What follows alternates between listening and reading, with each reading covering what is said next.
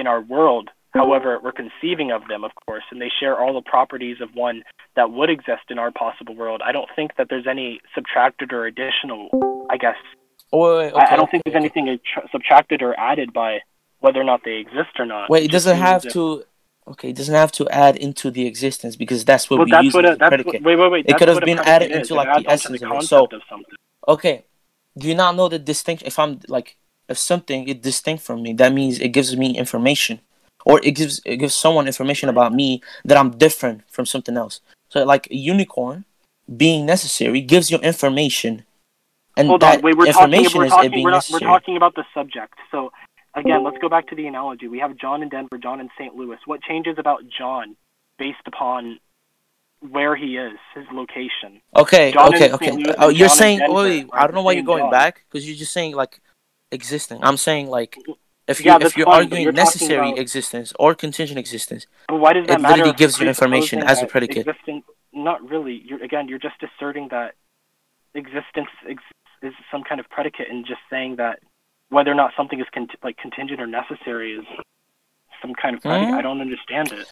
Okay, if something exists in every possible world, and the same thing that does not exist, like another thing that's the same predicates, I guess, but does not exist in every possible world, is contingent, that means it has a distinction with each other. So like they're different. So if they're different, they must have different information.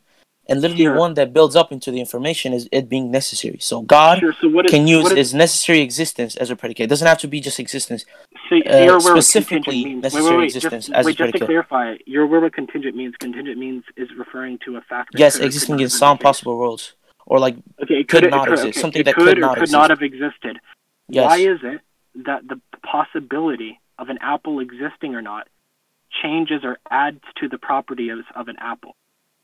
Okay, because the apple will just, if it's necessary, will just be in every single possible world. Okay, in concept, when you conceive of that an adds apple into the concept in your mind, of it, because we're talking about every possible world. Wait. I don't know why you assume the only actual world. Like, wait, when you conceive of an apple that has yet to exist in your actual world, because the existence of apples is a contingent fact.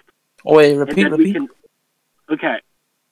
The existence of an apple is a contingent fact. So you could conceive of an apple that doesn't yet exist, right? But then you can also... Okay, but it doesn't actually exist. Wait. It only subsists in your mind. That's a false analogy. But wait. It doesn't actually exist. It exists in your mind.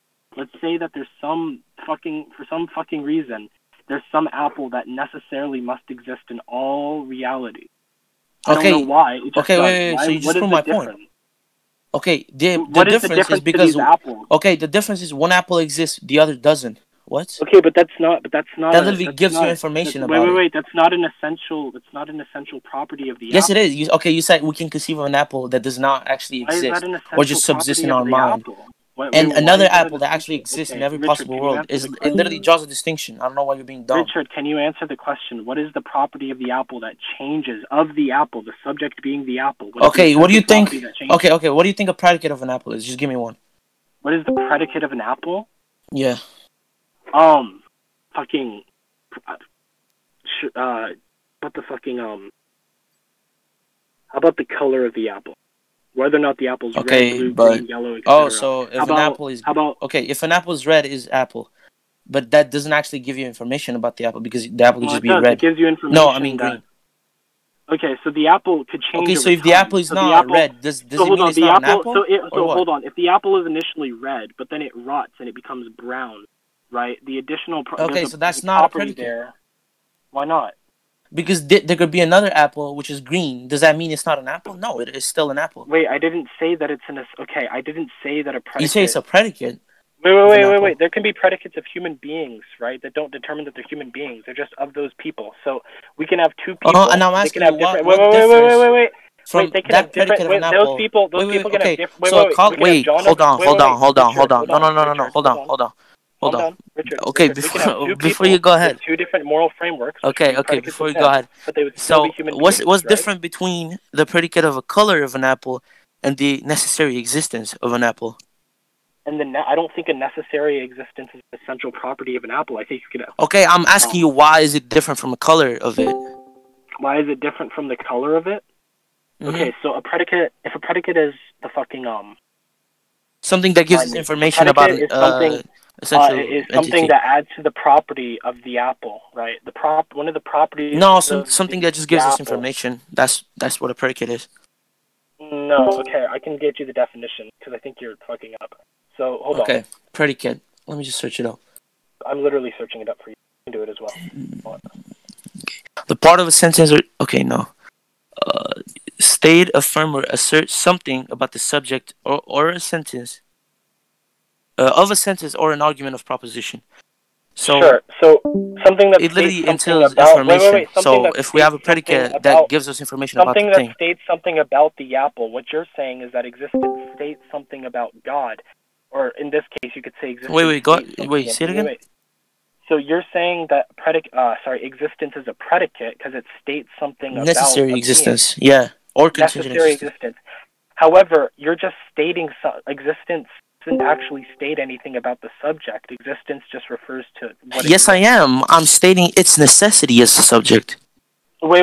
If you want to say that necessity is a property, I would have to think about necessary existence is a property. Yes. Existence itself, and whether or not existence. Okay. Are you aware that I'm actually using? Okay. Are you aware that I'm actually using God's necessary existence as a predicate and not just existence? Well, I don't. Okay, because it can be broken down into two existences. I don't think you've given a reason for why existence determines some property of a subject. I don't see why it would. Okay, necessary existence does because it exists everywhere. The concept of an apple. You can have an immaterial and a material apple that are the same in concept and have the same properties without one existing and the other existing, right? Okay, but they would. Okay, the information would still differ from one another, and that's what I'm getting into. The information about reality as to whether or not there is an apple within reality, you can make a comment about that, but not about the apple itself. Okay. But what I'm saying is that property of God. What I'm saying is that necessary existence can also give us information. Well, no, it gives. It doesn't. I don't know why you're saying like there should be a. The only information that exists. The only thing that existence gives information about is existence. It doesn't actually give existence about an entity. The only thing that existence really tells us about is existing, right? We only know what exists. No, okay, necessary existence. The only thing. No. Okay. So let me just break it down again. You can have two apples. So one that's you have an apple. Okay, wait. Let me just tell you the difference between a contingent. Let me tell you a difference between a contingent apple and a necessary apple. So there's an apple, like a contingent apple, that would exist in some possible worlds, right? And the difference, because the information that the necessary one gives us, is that it exists everywhere. So if it's in a possible world where the contingent apple doesn't exist, the other one, the necessary one, would actually exist. That's literally information about the apple. And I also asked you what's the difference between the color and the necessary existence of it. Telling us about whether or not the apple exists doesn't actually tell us about the properties of an apple. So when we're talking about the properties of an apple, remember when you said wait. Okay, because go back. Remember, I already addressed this in the analogy. Whether or not John exists in St. Louis or Denver or Colorado, his location and his lack thereof would not change the fundamental properties. Bro, why are you saying that analogy over and over again? Like, it literally is not corresponding with what I said. I don't think that there's any kind of response to it at all. Back to your predicate of an apple. You said the predicate of an apple. Wait. I think that's wait. Okay, bro, listen. So you said the predicate of an apple could be its color.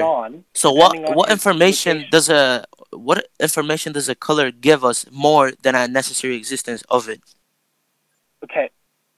Like, I don't know if I would fucking die on the hill that about some analogy about an apple's predicate being a color. I'm much more comfortable talking about the predicate of a human being because I think that I have a much more readily available example that I'm but you were the one to bring up this analogy, so just go ahead, bro. So I can drop it, it's fine. I don't care about this. So you're not able to find a predicate of it, so you're just trying to make another analogy that actually correlates to what you're saying. Focusing on the John analogy, so I would like to do it if you're more comfortable.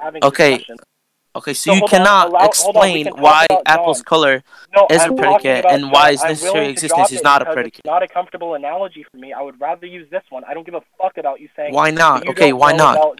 Okay, wait. So you think you cannot have a predicate about an apple? Like, no predicates? Wait, I didn't say that. I'm just saying that I have Okay, readily just go ahead with this one. Wait, I don't know why you would be more comfortable with that one and not this one. Because I am. I have more readily available analogies and examples to talk about with John. So hold on, if you would let me. Sure, go ahead. So if you talk about his height, wait. So we can have John and Lisa. Bro. We can have John and Lisa, and a predicate of John and Lisa would be their moral framework, for instance. The property of them that makes them them, and they can change their moral framework, which would be an additional property, and add to it whatever. So okay, John if they have a different if they have a different moral compass, would they not be John anymore? What? No, they would be John. John would just have. Okay, so it's not a predicate about John. Adding on to the property of John. I didn't say it wouldn't. So it's not a predicate about John. It's a okay. Hold on. If his moral compass is a predicate, so if you're adding on, then if he has a different one, he's not John anymore. But you're saying he is, so that's not a predicate about John. I'm saying that if you add on to his moral compass, those would be additional predicates about John. Okay, but it's not a predicate because if it differs, it's still John. Okay, it doesn't change. Predicate is something that gives us information about the thing. To its concept. Because like if God is not necessary, then he's not God. So that's why it's a predicate, and it can be used as a predicate. Okay. Listen. Okay. So I've already established a predicate about John. What I'm saying is that John can be in either Denver, St. Louis, or Washington, etc. Depending on, it doesn't matter what his location is. His location or where. Why you're bringing it up? If it doesn't matter. Hold on. I'm saying. Hold on. You would understand if you let me talk. It doesn't matter what his existence is because his location in reality doesn't change anything about his concept or the concept of John. His location? I don't see why existence. Yes, or his. Okay, but its existence does because it can determine whether it's contingent or necessary. Existence is just a location, property. Dog. Existence just means that something is real and something is located in reality. Literally. Okay, but necessary existence and contingent. Okay, hold on. So I don't know why you take this into so hold on. So the point is that ignoring both of them. Wait. So the point is that if John does or doesn't exist, or the points in which John exists. No. You should say wait. I don't know what you're assuming. Like for the 50th time. Wait. Hold on. You're just assuming like existence without actually saying the two things that like break down existence. Whether or not John exists does contingent not and necessary. The properties of John. That just changes the properties. Okay, I'm using necessary existence as a predicate, not just existence. Wait. Okay, the only thing you could say, necessary to existence doesn't fucking matter if existence isn't. Yes, it does because it exists in every possible world, and a contingent one doesn't. That's what it changes about the thing. Wait, existence is the core part of your back argument. to my question. Necessary or not doesn't matter. Okay, back to my question to you. What's the difference between a contingent unicorn and a necessary unicorn? Ray J, you're gonna let me finish, okay? So what I was saying was that the properties of John, if they don't change, John can still be John, regardless of whether or not he exists or where he exists. If that doesn't alter anything or change, but why are you assuming that? Okay, that's not. It seems like you don't want to hear my question because you don't have an answer to it. No, I'm asking you. Okay, if you have an answer to it, then let me ask you a question. I don't care if it's necessary or not. I'm talking about existence. I mean, you don't care, but that's what draws a distinction between them. You can have there's a clear distinction between a unicorn and another unicorn that's necessary. A contingent unicorn and another unicorn that's necessary. There's a distinction in that they're necessary, but you're making the argument as well that existence would be a predicate and that necessary. Okay, a distinction literally gives us information. So, if necessary, it doesn't give us information about the unicorn. It just gives us information about whether or not the unicorn exists, which isn't actually talking about the subject itself. Wait, repeat what you said again. It doesn't give us information about the unicorn. It gives us information about whether or not the unicorn exists. Sure, you can make that claim, but whether or not the truth value of whether or not the unicorn exists is not the same as talking about the properties of the unicorn itself and what makes the unicorn. Okay, so you're saying giving us. Okay, you're saying giving us. Okay. You're saying giving us information. It's not an essential property of something being itself. No. Wait. Okay, so you're saying something. Okay, proving something is necessary or contingent in existence does not matter about the thing that we're discussing, like about the unicorn. Let's say. Oh, of course not, because you're also talking about existence. I don't think that in this context. Okay. But there's two unicorns. There's two unicorns. Okay, there's two. I don't know if you get this, but there's two unicorns, right? Hold on. Hold up. Let me go ahead with my analogy. Wait. Let me ask you the question. Tell me what changes about the property of a unicorn, depending on whether or not it exists. Because you can make the argument that it tells us or gives us information of whether or not it exists or not, but the unicorn itself, what makes the unicorn, doesn't seem to be determined at all by whether or not it exists. Okay, there's two unicorns. One is necessary, one is contingent. There's a clear distinction between both of them. So how could they not be a predicate, even though you just give us information about the existence gives us information? I don't think whether or not it's contingent or necessary, matters if both of them in this case would still be arguing that existence is some kind of fucking predicate.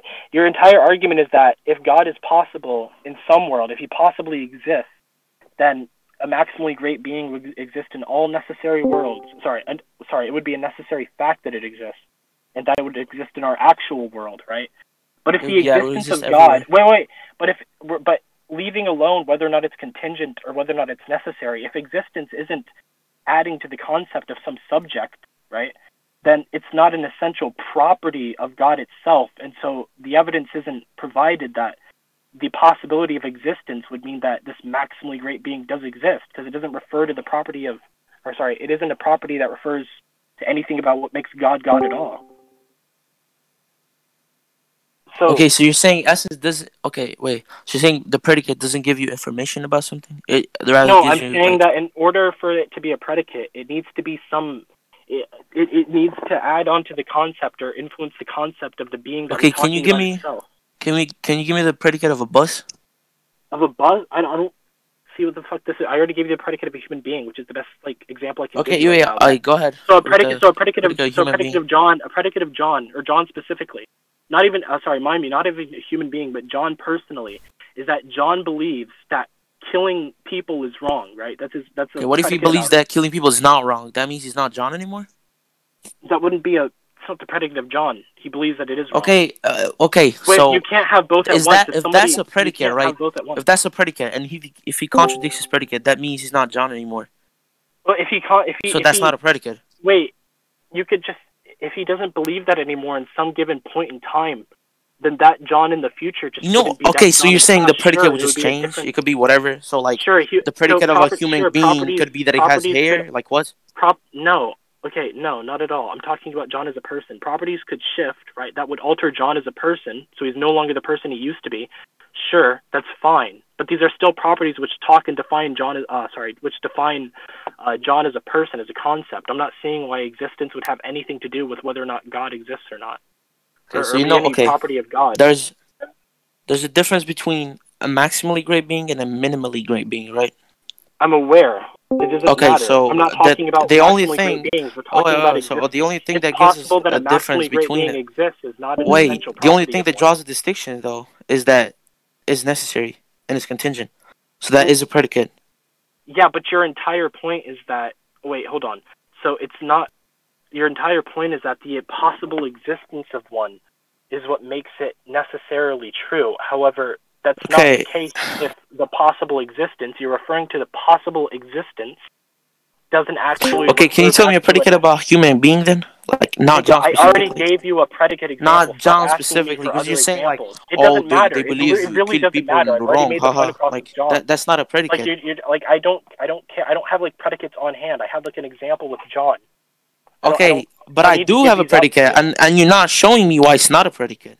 Well, hold on. Your predicate is that I want you to demonstrate why that's not a predicate. That something necessarily exists, which is followed from it possibly existing. Okay, no, but the issue that's not. First of all, my predicate. Okay, first of all, my predicate is what you said, but also add on to it because like that gives us information about the thing, or like let's say God that its necessary existence.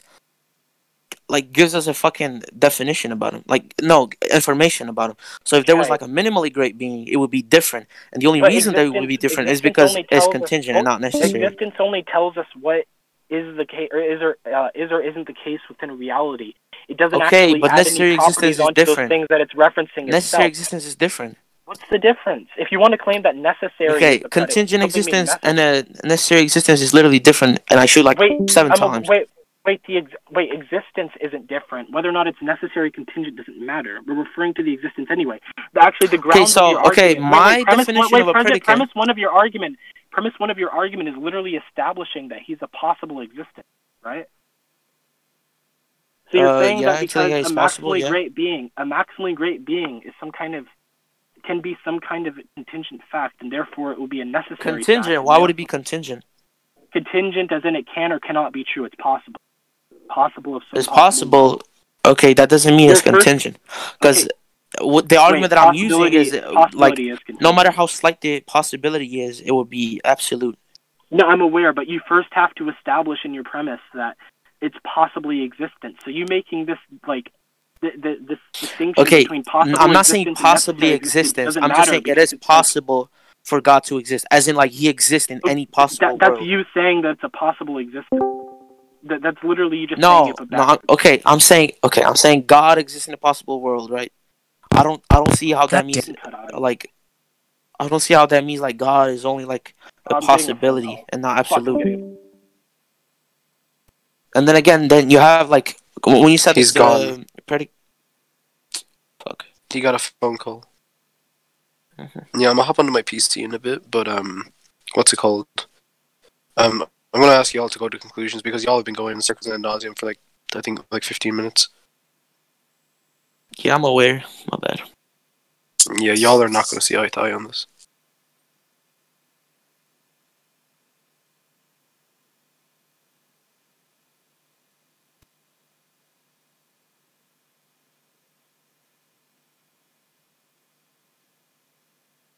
After that, I'll give my judgment. Okay. So where were we? Yo, folks, I'm gonna ask y'all to like make y'all's closing statements. Oh, that's some bullshit. Okay. I'm just kidding. Thank you. Because like y'all are not seeing eye to eye on this particular subject, and I don't think y'all are gonna get past it. Okay. I don't know. It's really fucking hard to articulate against Richard anyway. Richard, are you there? Haha. Yeah, go ahead. It's a necessary disagreement, bruh. I'm gonna kill you. Alright, I'm just kidding. Okay, so I guess we have to do closing statements now. Yeah. So just okay. So your conclusion. Sure. Bro, y'all are silent. Y'all are weird.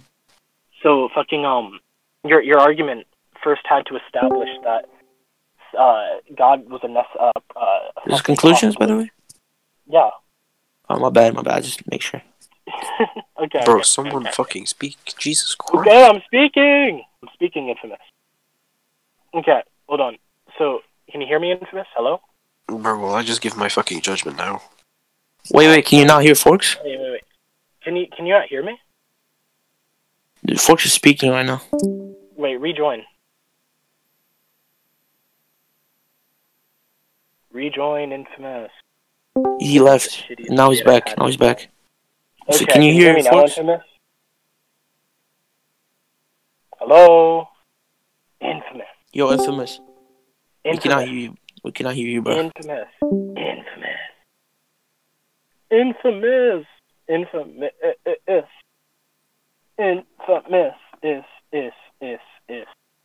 Did Shinju and Psyche argue yet?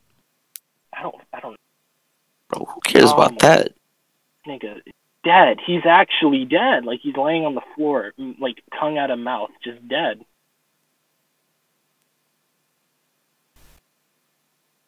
This nigga is dead. Wow. Every morning, I get to make soup.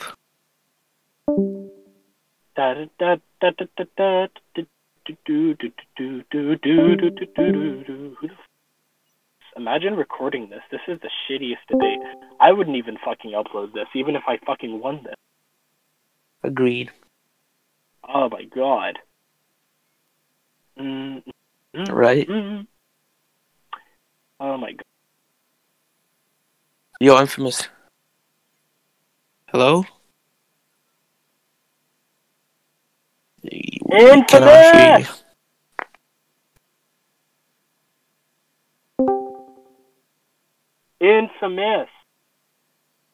Infamous is missing hard right now. Actually, do you want to just make our fucking wrap-up conclusions on... But I mean, he's not here to hear it, so what's the point of it? It's on recording, Ray J. He can hear it after. Sure.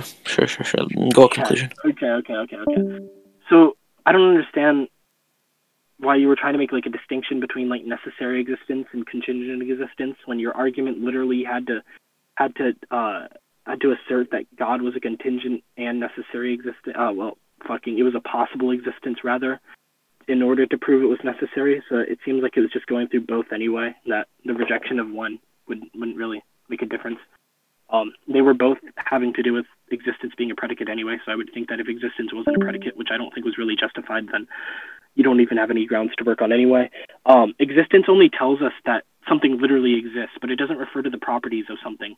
If something only exists, then it doesn't really have any properties which add on to its concept, right? And no matter what location or lack of location an entity has, in concept, the properties are all the same regardless of its existence. I just think it was presupposed that it's a predicate. So I don't think that a maximally great being is actually a necessary fact, and therefore is a fact of our actual world. I don't know. I fucking got lost in the shit show at some point, so I'm not gonna lie. I think you were just busy trying to get me to like tell you the predicates of random fucking items and objects rather than argue with me. So I don't really think you did a good job offensively. Okay, is that you? Whatever. Yeah, go ahead. Okay, so first of all, my bad. What I tried to prove was that God is absolute by using the method of like proving that if he is possible, then he's absolute. I never said at one point like that he's possible and not absolute. I just said if there's a possibility of him existing, then that means he absolutely exists. Also, I showed you why God's existence, or more so a necessary existence, would be actual an actual predicate. Richard. Hmm? I didn't hear Forks' like thing. Oh yeah, it's recorded. Don't worry.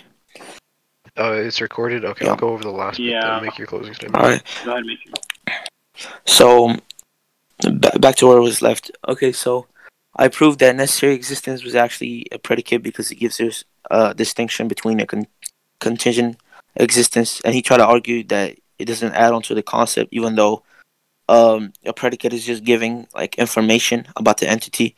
When I asked him to do so, he actually did not give us an example or like demonstrate a predicate of anything. He tried to do a predicate of like a specific person, which didn't work because that would not be a predicate.